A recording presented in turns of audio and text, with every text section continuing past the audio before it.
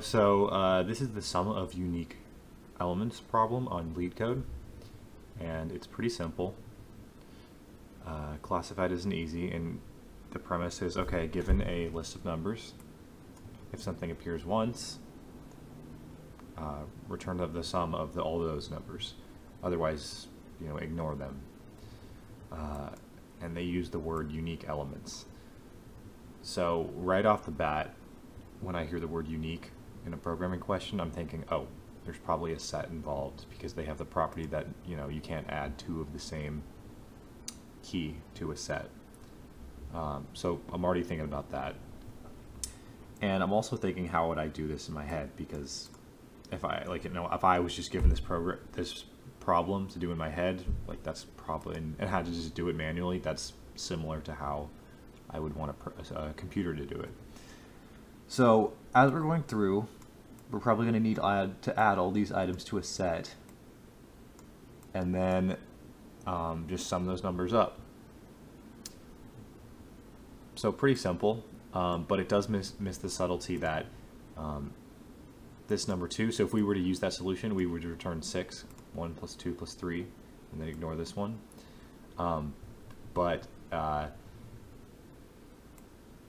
We want to actually ignore numbers if they appear more than once. So we actually need to keep track of how many times we've seen a number. So we're not actually going to be using a set, but we're going to be using a map. So mapping a integer, whatever value we see here, to the frequency. So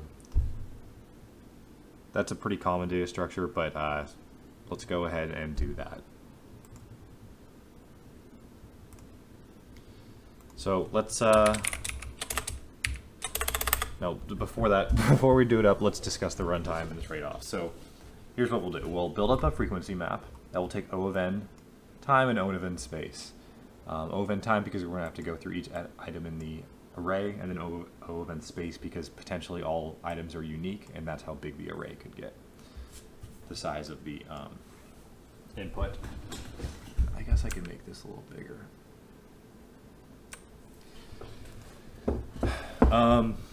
So yeah, so that would be our first solution. And then, that would be our first pass. So we would build up the frequency map, that'd be O of n space, O of n runtime, and then we would go through the map again and add up elements that have appeared exactly once. So let's do that real quick.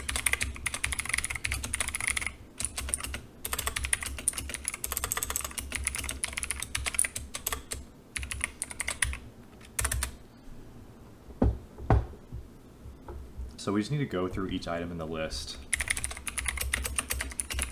I is left in non-dot length, I plus plus. And we have two cases, whether it's already contained in our key set of our map or the value is not contained. So that's pretty simple, and I'll just call that value that we're looking at, I'll just call that val. And I'll say, okay, if our key set contains that, that's one case, and then this is our other case. So if our map doesn't contain it, that's pretty simple. We just want to put that value in there, right? But if it doesn't, we just want to put the next value in. So we'll put that val, and then just basically increase that value. So map.get val plus 1. So now we've built up our frequency map. Build up freq map. And now we just need to go through again and sum it up. Sum up the values that have appeared once.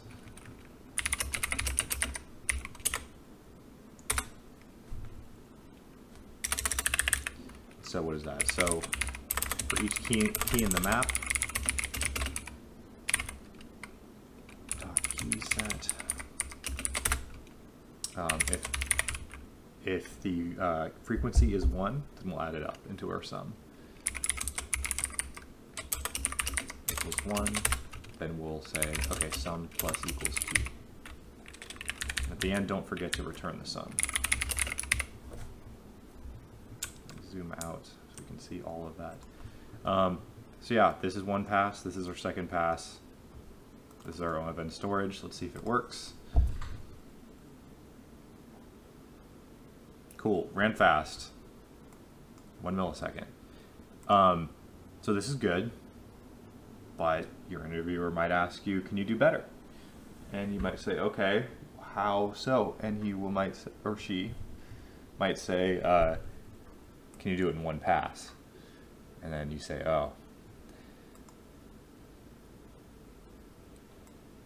So a similar idea would be to just use a frequency map, but inside there, actually keep the running, like a running tally of the sum, like in there.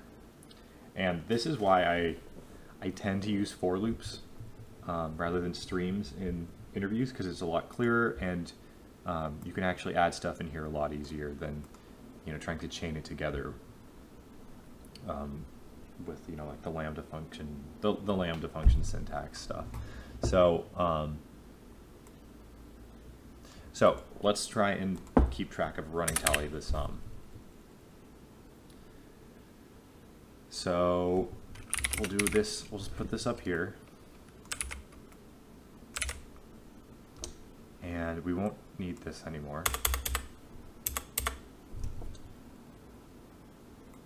And we will say, okay, the meat of our logic is probably going to go in here. So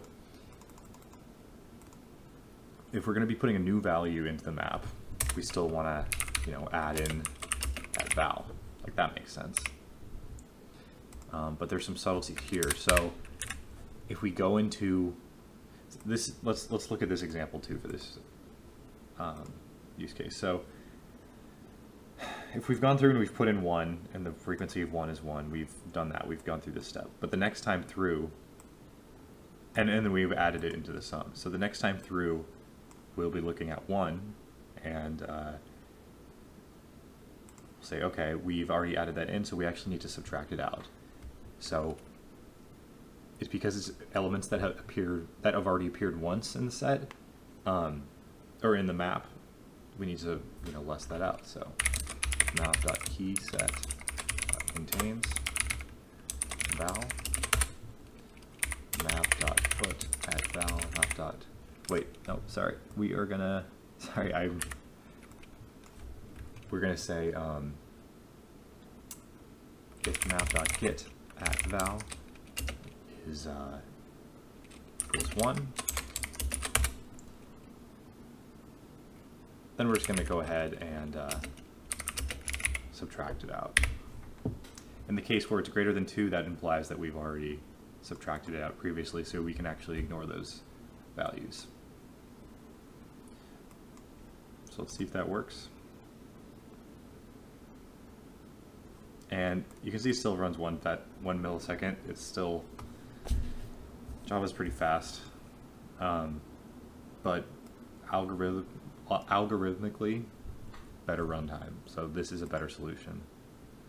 And just for, you know, entertainment purposes, just, you know, an example to show why, like, I actually do recommend Python.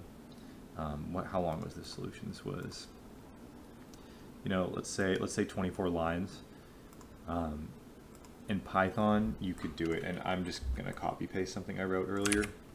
You could do it a lot easier with a lot less pain. And there's like one-liner Python solutions, but if you're gonna like not use any like built-in functions, like this is 14 lines. So I think this helps in making it a lot more readable. You know, same runtime, same everything. So I might start actually using Python in the future for these interviews. But interestingly, also you can see that Python does run a bit slower. But anyway, that's the sum of unique elements problem. Until next time.